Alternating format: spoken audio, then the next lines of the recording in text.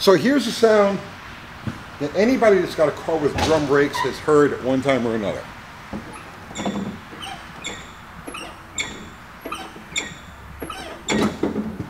Right. Time to adjust them. So I know this is going to be like for you old timers, like I was doing this when I was 9 years old. It's, why are you wasting the time?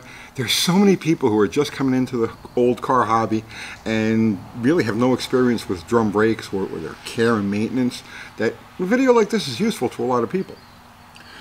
So, symptoms of needing a brake adjustment. Pedal travel. The pedal will go further than it's supposed to because the brakes have worn, and a lot of that pedal travel is just taking up the space, you know, from the wear and making contact. A pull. If you've got a car like this one that has front drums, you'll step on the brakes and the car will want to pull one way or the other. It means that one wheel needs more of an adjustment than the other. And that's one of the things that's tricky about front drum brakes, is that they really have to be adjusted and function pretty much even for the car to go straight when you step on the brakes.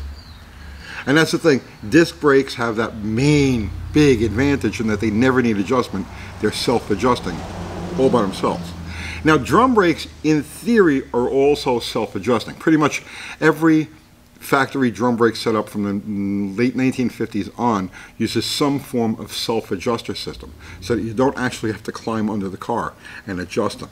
Some odd exceptions to that rule are Chrysler muscle cars with 11-inch drum brakes from the classic era, 67, 68, 69. They have 11-inch drums, but they're not self-adjusting. You actually have to get underneath there and do the adjustment. So, but let's focus on just the common setups that you guys would come across on the typical common cars. So let's go over here, and this setup that I have here is pretty much exactly what's on this car now. And this is the typical Chrysler drum brake setup, front and rear, all through the 60s and into the 70s. Actually into the 80s. So your wheel cylinder, your shoes, the star wheel, which is where your adjustment takes place, and then this gizmo right here, this cable and this lever. This is the self-adjuster assembly. Now, self-adjuster assemblies work great on paper, but in reality, no. They generally, unless everything is exactly perfect and exactly so, they won't do their job. You'll actually have to go under there and make your adjustments yourself. So just because your car has self-adjusters on it does not mean that they're working. And they can fail, and not even fail, they could just not function for like way too many reasons to mention. But they have to be exactly perfect to do their job. So here's how it works.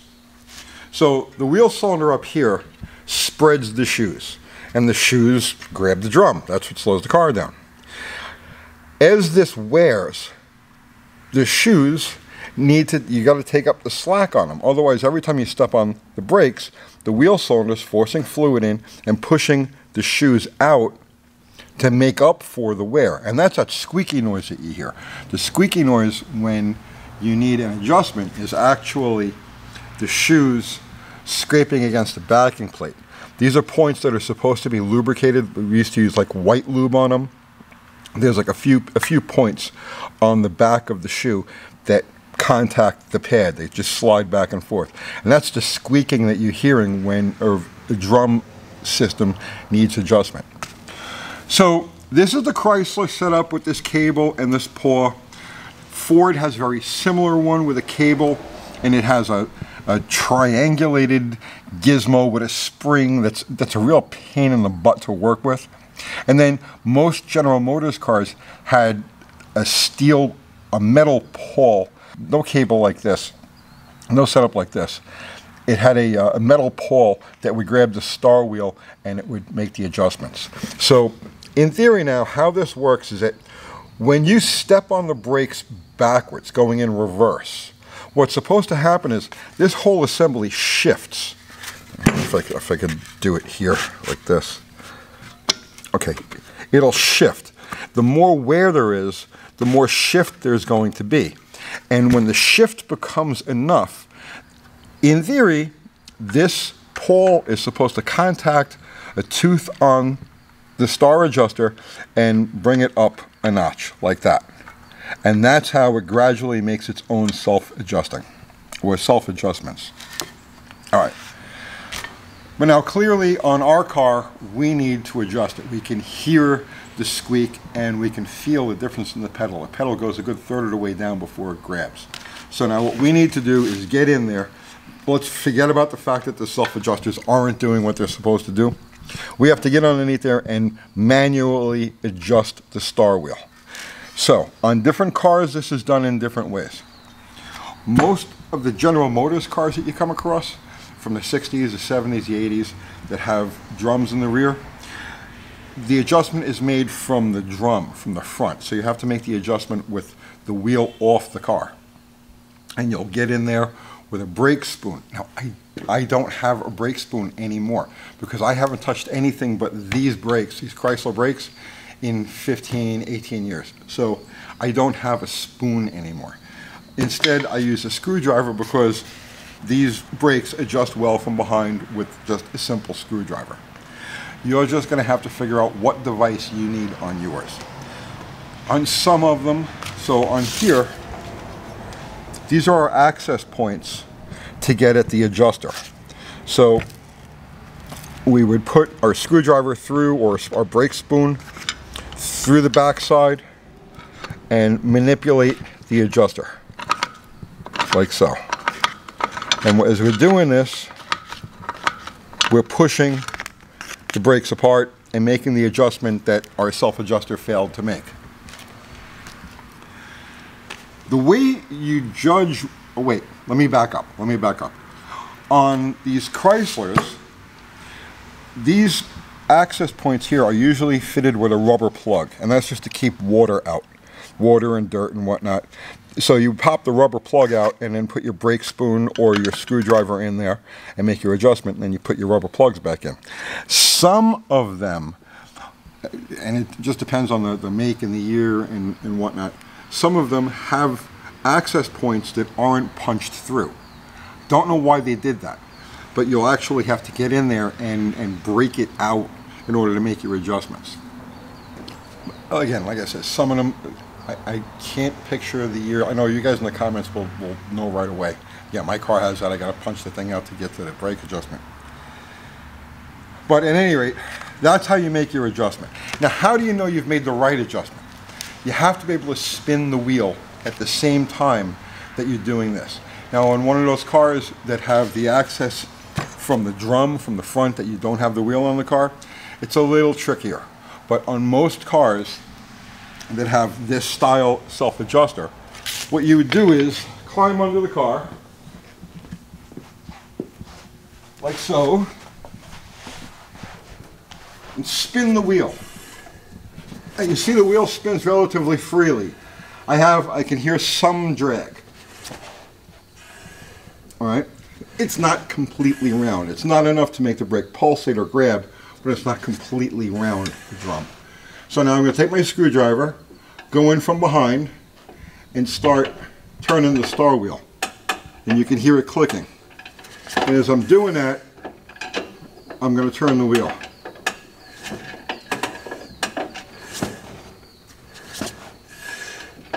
A little more. A little more.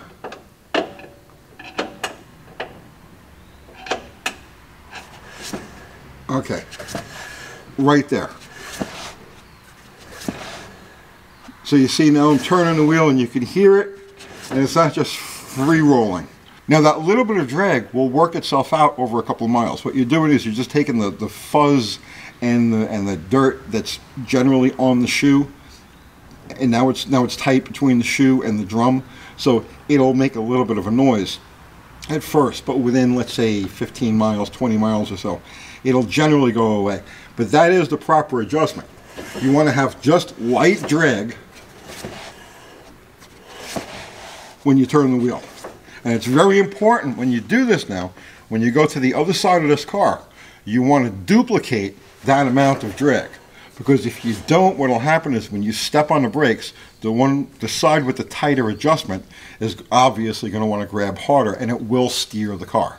So it's important when you do the front brakes, if you got front drums, it's important that that adjustment is even side to side. Now what happens if you go too far? See, one of the problems is with the self-adjuster is that even if they're not working, they'll keep the star wheel from turning the other way. They'll allow you to turn it the one way, where it'll go click, click, click. But if you go to try to turn it the other way, the pawl will grab the teeth on the star wheel and prevent it from going backwards. So if you over adjust, I'll show you what to do.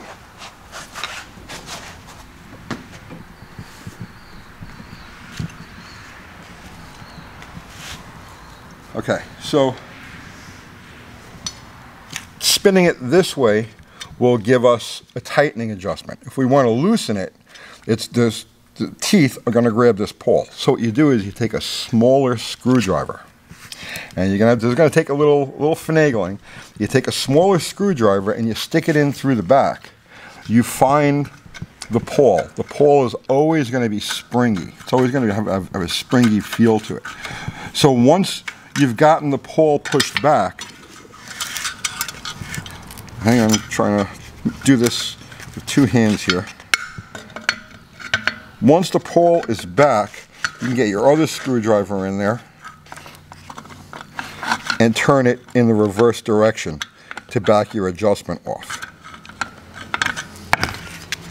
So basically you're taking this screwdriver and pushing this out, and then using your other screwdriver or brake spoon, which you should be using, and using that to turn the adjustment in a loosening direction. Now that is a very helpful thing. A lot of times you'll get a car that's been sitting for 10, 20, 30 years, and the brakes are like locked because the drum will have surface rust on it and it won't want to release. So one of the ways you can free that up and get the car moving again is exactly what I showed you now. Get a small screwdriver behind, push the pawl out of the way, and then rotate the self-adjuster to loosen it, and then you should be able to roll the car. And it also works when there's a little bit of a ridge, when the shoes dig into the drum and they create a little bit of a ridge and you can't get the drum off. That's how you loosen the brakes enough to get the drum off. So that's the fronts. The fronts are very critical. The rears, same thing. You want them adjusted exactly the same. It won't pull or anything like that, but you will have one side that's grabbier than the others. If you like to do a lot of brake stands, power braking, burnouts and stuff like that, well, it's the back wheels that are going to wear the most. And if it's a race car, or the kind of car that always does burnouts, anytime you take it to the track or whatever it is and you do a burnout, then leave your rear adjustment on the loose side, so that they're just kind of freewheeling, because the tighter the adjustment, the more grabbed it's going to be. You'll give up like a half inch of pedal travel, but in the meantime you won't be overheating and possibly cracking your rear shoes when you go to do a burnout. Simple archaic stuff like this is like 19th century technology, but it works. And there's the vast majority of cars, older cars that we deal with, even if they have discs on the front, they'll still have drums on the rear, and that's like right up to like the early 2000s. So that's a fairly comprehensive, fairly universal explanation of brake adjustment and the systems that work, and I hope you got something out of that, and I'll see you tomorrow.